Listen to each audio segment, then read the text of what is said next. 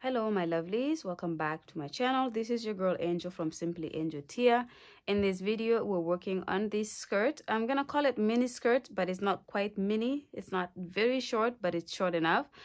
So for those of you who obviously want to make this to be a very short mini skirt, you just stop before you go any further and you will have the length that you want. For those of you also who want this skirt to be longer, you can. I will try to make a skirt like this that is a long skirt in the future, but for now we're stopping here. So but if you wanted to work ahead of time and just make this a long skirt, then you just literally continue to work until it's the length that you want. But for now, this is a mini skirt we're going to be working on.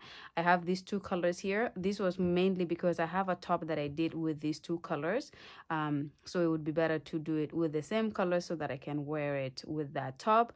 I will show you guys a picture somewhere here so you see what I'm talking about.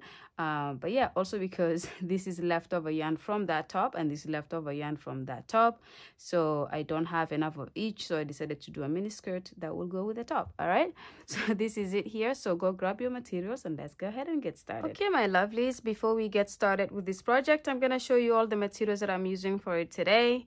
And as you can see here, I have my yarn, a ball of yarn. It's called Tricot Boutique Meg Multico.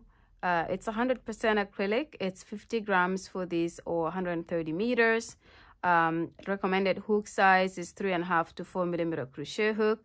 And this color here is 01, but it's pretty much like a denim color. Okay, so this is what I'm gonna use. I'm gonna actually use a different color as well. I have only 2 of these here, so I have decided I will probably mix it up with this just because I think it will go really well to mix these 2 colors together. And this one here is a different brand, obviously, as you can see, Azurite. It's also 100% acrylic. This is a lightweight number 3. This is a lightweight number 3. This is an off-white. And this color number here is 211. Recommended hook size is the same as this.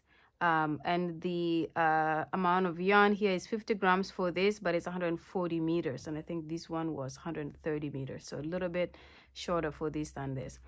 And yeah, like I said, I only have 2 of these guys here. I cannot find any more in the store, so I'm gonna do the top part of the skirt in this color, and then I will continue with the white in the bottom.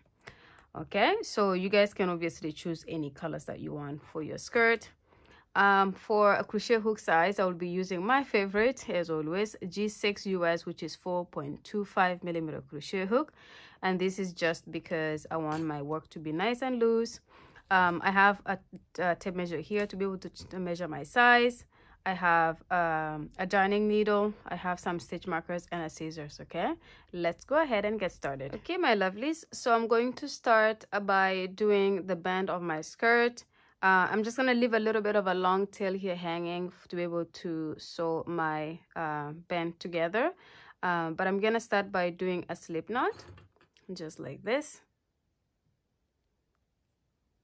Okay, and then I'm going to do a chain of 11. So 1, 2, 3, 4, 5, 6, 7, 8, 9, 10, 11. And the 11 chain here is going to be for the width of our band. If you want your width for the band to be a little bit wider, then increase the number of chains. It doesn't matter how many you increase it to. If you want it narrower, then decrease to maybe 9, 7, something like that, okay? All right, we're going to skip the 11th stitch here. And in the 10th, we're going to go in the back and complete a single crochet like that. And then we're going to go into the next and complete a single crochet like that. And then we're going to go into the next and complete a single crochet. And then we're going to go into the next.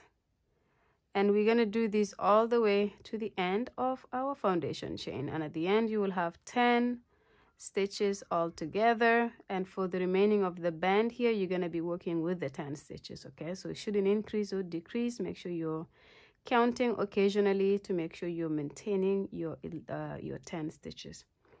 And you're just going to do this all the way to the end. I'm about to just get to the end here. Okay, so this is my second last and then my last. All right, now that I've completed this pretty much completes the first row. And then I'm going to do a chain of 1 and turning. And then in the next stitch right after that, I'm going to complete a back loop single crochet, and in the next I'm gonna go do a back loop single crochet, and this is the repeat for the rest of this part of the project, where you're pretty much completing back loop single crochets all the way to the end. For me personally, for the second last or for the last stitch, I go through both loops as opposed to just the back loop. And what this does for me personally is it makes it nice and neat and not stretchy. The last stitch is not stretching, it's nice and solid.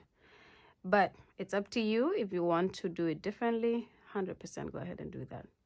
So this is what I was talking about. Instead of going through this final loop and doing a single crochet here, I just grab both loops like this and complete my single crochet like that.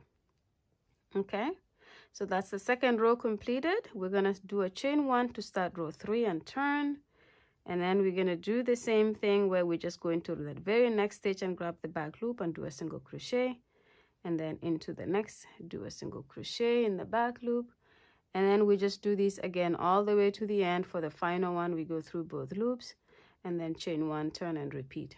Okay, so I'm going to have you guys work the length that will end up being the circumference of the widest part of your hips. Okay, so you're going to stand, or the person you're making this for is going to stand straight. You're going to measure with a tape measure the widest part of their hips. I use inches. You can use whatever measurements you want or whatever units you use, but I use inches and I measure the widest part of the hips. In this case, I'm making it for myself, so I just measure myself, and I don't do it often because I maintain my weight, so I don't have to always worry about maybe it's change. But I do measure every couple of months or so to make sure I haven't, I'm not gonna make something that's not gonna fit me. So my widest part of my hips I measure, and then when I work on this, I'm going to go all the way around. And when I stretch my band, it should be able to go around the widest part of my hips like this, okay? And this stitch here, it stretches really, really well. So go ahead and do that, whatever the length that's gonna be. As soon as if you stretch it around your widest part of the hips and it comes around very nice and comfortable, and you're not struggling too hard, then come back to the video and we will move on to the next part of the project together. Okay, see you guys in a bit. Okay, my lovelies, so I have completed the length here that is going to end up being the circumference of the widest part of my hips, and this is it here. The widest part of my hips, by the way, because I don't think I mentioned that, is 40 inches wide. So if I take a tape measure in inches, it comes up to 40 inches. And this is exactly what this is. So if you see how stretchy this is very, very, very stretchy. And the reason we do this is we want it to be able to come up, because often we wear the skirt by pulling it up from the bottom, and you want it to be able to pull up from the bottom very easily without it having difficulties coming up the widest part of your hips. And what we will also do, if you have a very small waist, and this may be too loose for your waist later, we will do a waistband that we can then put kind of, you know, in the band here to be able to kind of snatch it in. So we don't worry too much about that being the size that we want for this part of it. Okay, so now that we have this, we're going to join these two sides together. So I'm going to take my darning needle. Okay, and what some people do as well is they use a single crochet stitch to or slip stitch to do this part, to join this part here.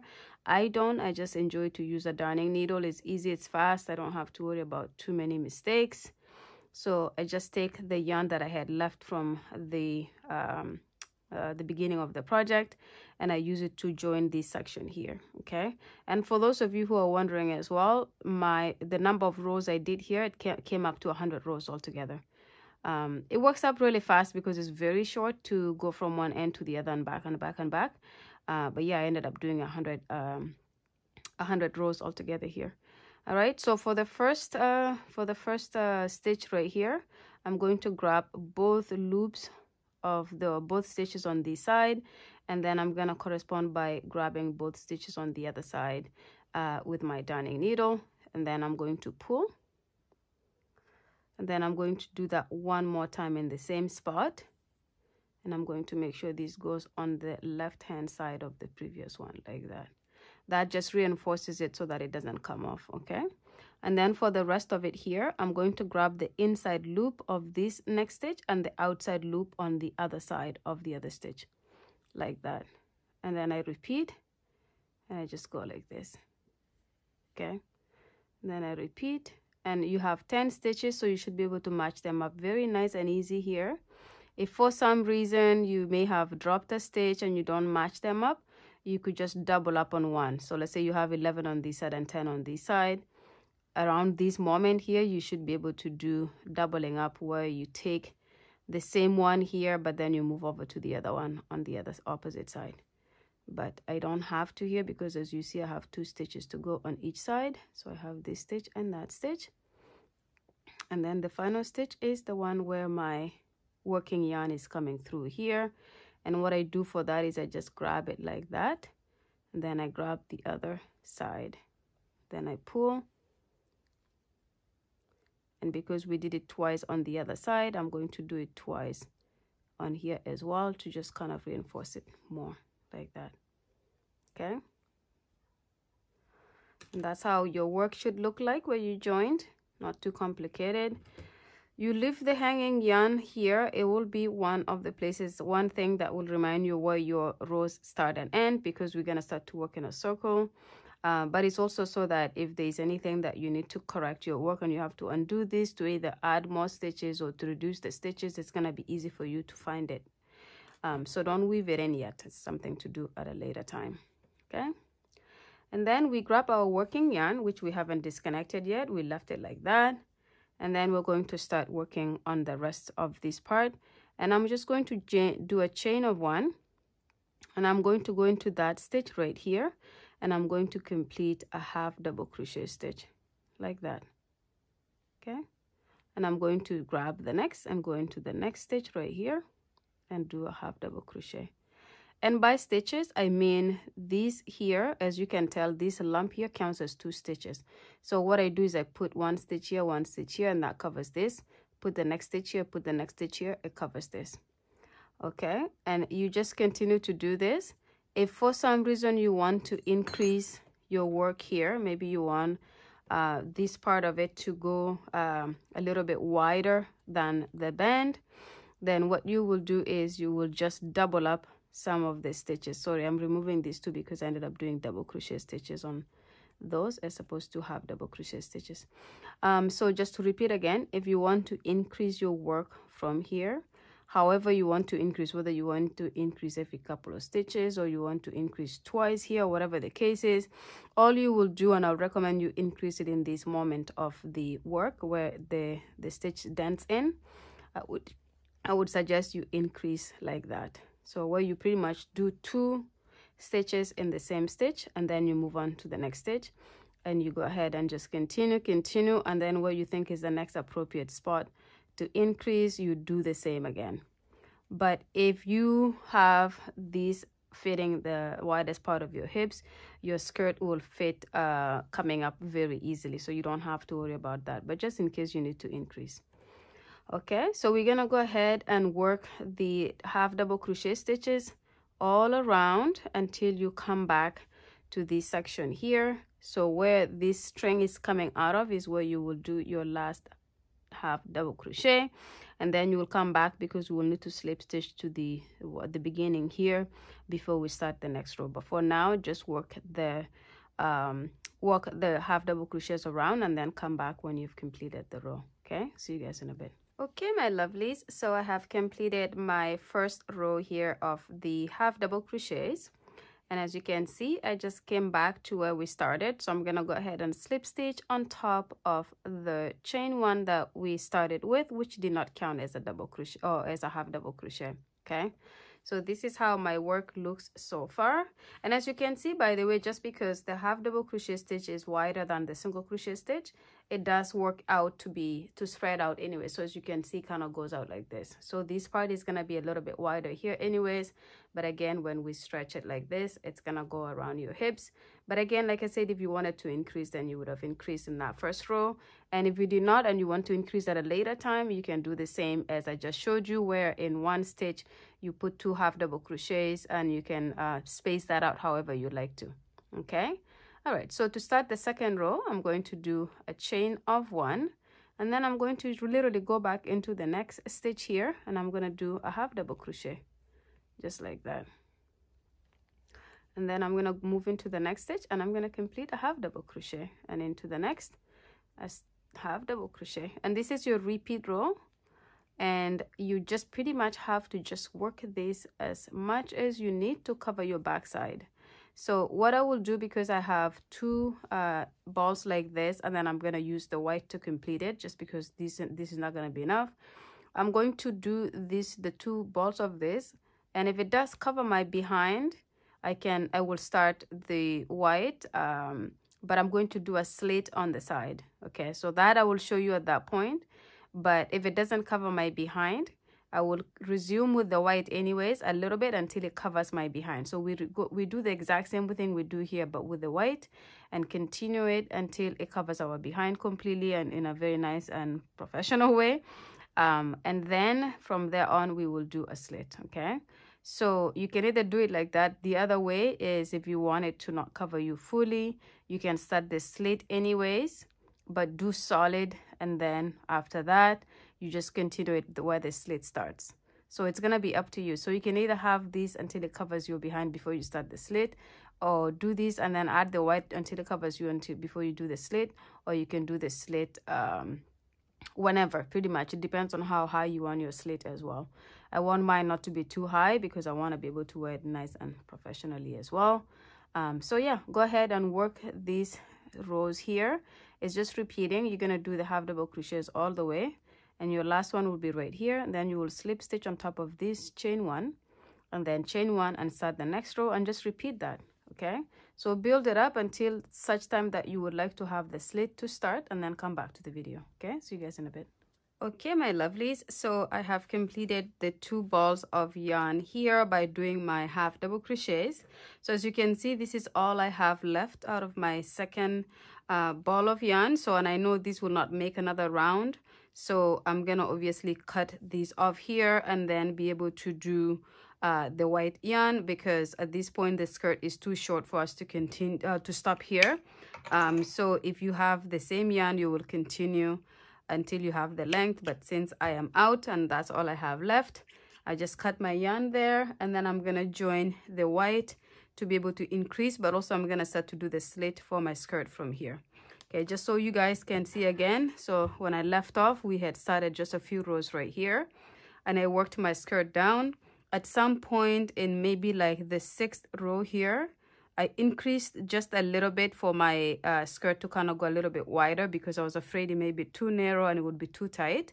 So what I did here was I just increased, just like I showed you at the beginning how to increase. I increased every 15 stitches. So I just went around my circle. I did my normal half double crochets, and when I get to the 15th stitch, I put 2 half double crochets in the same stitch. Then I go ahead and I do another 14 in the 15th. I do another 2 in 1, and then I just did that. So as you can see here, at this point, it started to kind of go a little bit wider, and this is why my skirt has a little bit of that fall out like this. Okay, so that is something that I showed you how to do at the beginning. So it's very easy to increase. You just increase by doing couple of stitches in one couple of stitches in one stitch. And I'm gonna now change it to this color here, so my off-white, because this is the other color that I'm using to be able to make sure I have enough length for my skirt. And to do that, I'm gonna also create a slit, because this is the skirt where we do a slit on the side. Okay, so I just pulled the middle of my yarn here, and when I do this, usually it comes out way more than I need, because I cannot locate the actual beginning of the yarn. And when I do, oh, there it is right here. And then we'll go ahead and I'll show you just a row how to do this, because then you just repeat that until you have the length that you're looking for. And in this case here, we're just doing a normal simple mini skirt that is going to have a length that you're comfortable with having as a short skirt. Okay, so we have the yarn here. So as you can see, I undid my slip stitch here. Okay, and I'm gonna go back into that chain, and I'm gonna bring it back like this, and then I'm gonna change my color, and I'm just gonna bring in my yarn like this. Okay, like that. Voila, I pull the two sides and then I chain one, and I'm gonna turn. I'm gonna work on the side here, and this point we're gonna be turning because we need to leave a slit right here. So, and then I'm gonna go into the next stitch and I'm gonna do a half double crochet. So in this case here, this doesn't change at all. We literally just repeating the same thing that we did with the rest of the project. So you just work your stitches by completing half double crochets, and you're going to do this all around until you come back here. Your very final stitch will be right here. This is the stitch right here. And then when you do that, come back to the video. I will show you how to start the next row, because we're going to be turning, because we need to have our slit right here. Okay, so go ahead and complete this row and come back, and I will show you how to start the next. Okay, my lovelies, so I have worked my half double crochets around here, as you can see, and now I'm going to pretty much start the second row, and I'm gonna have you guys repeat this until you have the length that you need for your skirt. And to do that, I'm gonna chain one and turn. So this is where we're gonna be turning to create a slit right here. And from here in the next stitch, you just go in and complete a half double crochet, and then go into the next stitch and complete a half double crochet. And you do this again all around until you get to where you have the last stitch right here. And then you complete that, and then you start the next row by chaining one and turning. And this is pretty much what you're gonna do for the rest of the project, and it's gonna be until you create the length that you're looking for. Okay, so for me, I'm gonna just make sure I have a length that is appropriate for me to have, and then I will stop, because it's meant to be a mini skirt, so a short skirt. If you want this to be a long skirt, go ahead and make it as long as you want it to be, but for the sake of this tutorial, it's going to be a skirt that is above your knees. Okay, so I'm gonna go ahead and do that. So I'm gonna work this row until I come to this here. So this is gonna be where I put my final stitch, and then I will chain one, turn, and go back around like this, and I will do the same, and I will just repeat this for as long as I need my skirt to be. Okay, so I'm gonna do that. You guys go ahead and do the same. When you have the length that you want for your skirt, come back to the video so we can see how it looks like, and I'm gonna do the same, obviously. So it will be mine that you will see how it looks like.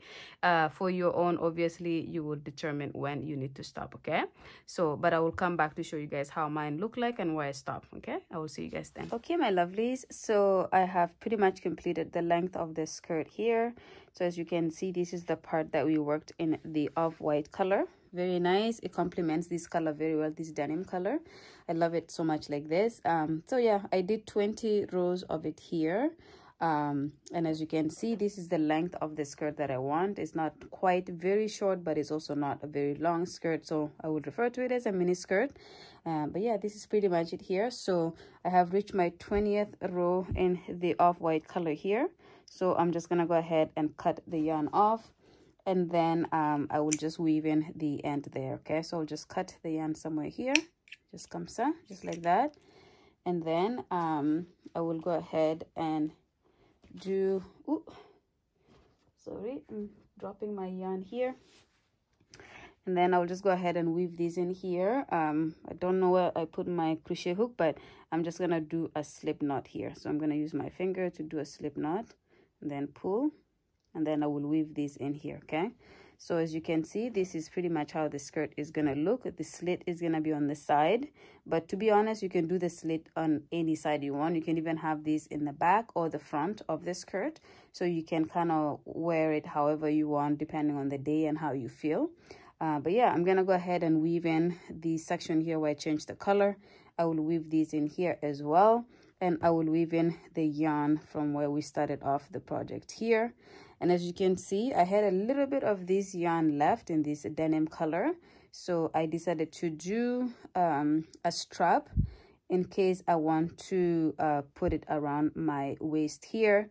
And to do that is very, very easy. I will show you guys how to do that in just a minute, but it's not necessary. So what you will do is try your skirt on, and if this section here fits fine, then you don't have to do anything else.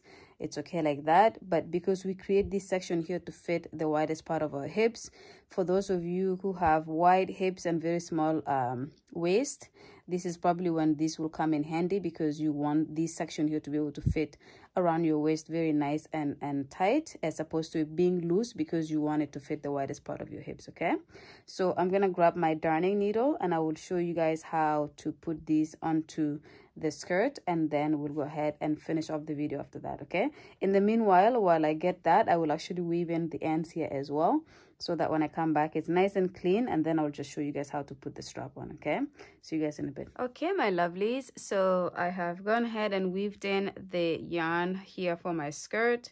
And what I did as well is I flipped it inside out, so the side that I was working with becomes my inside and this side becomes my outside.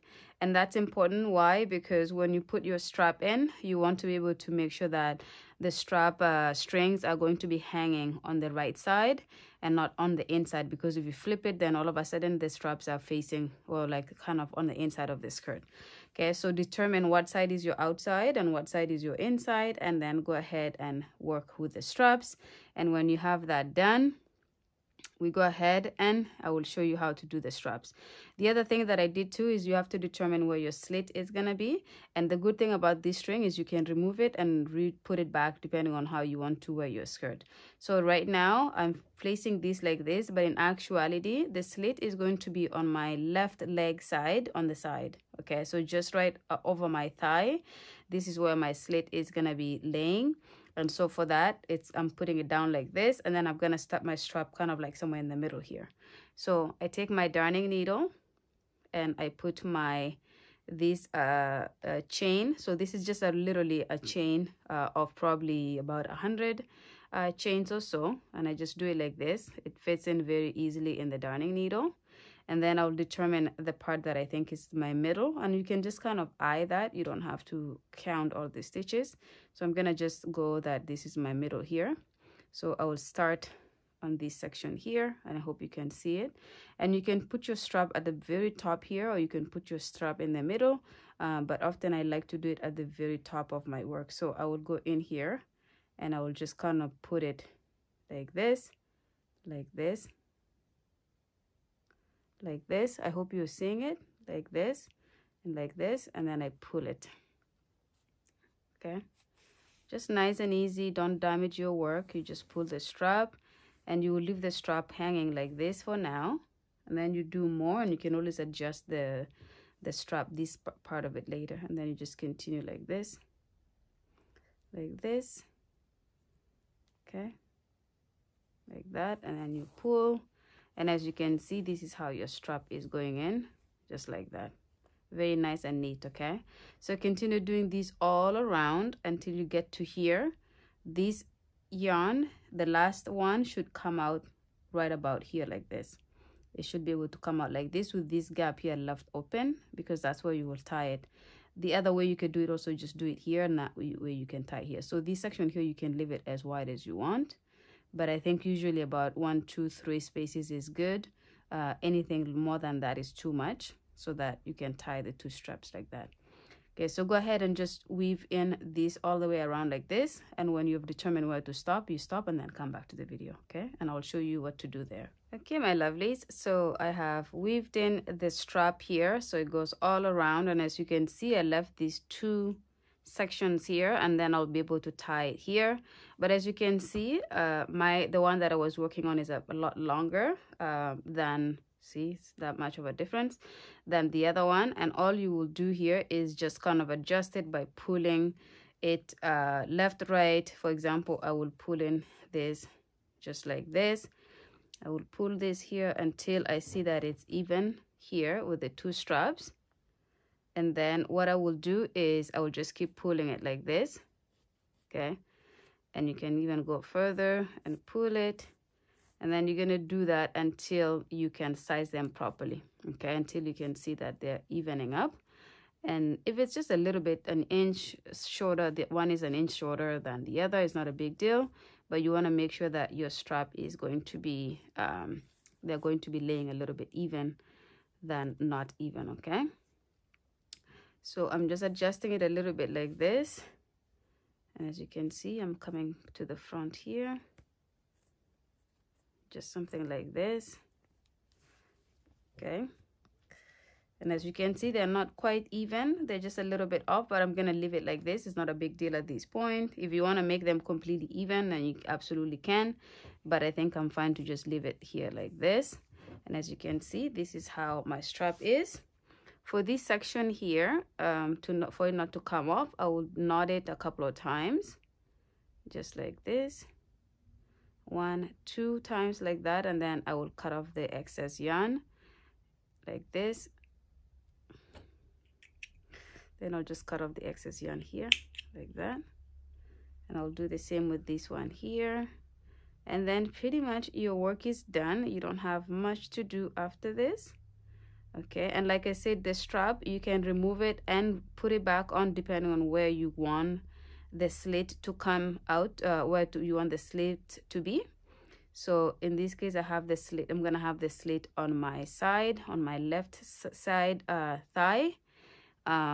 And I don't think I will change it anytime soon, but in the future, if I decide to want to have it so that the slit is exactly in the middle, then I will have to make sure that the strap is coming right here, or you can just leave it on the side. Who knows, maybe it's just stylish to do it like that. But these can come out and re-put back in depending on how you want to have it. But for now, for my skirt, it's gonna be like this. As you can see, the slit is on the side, and this is the bottom middle here, okay?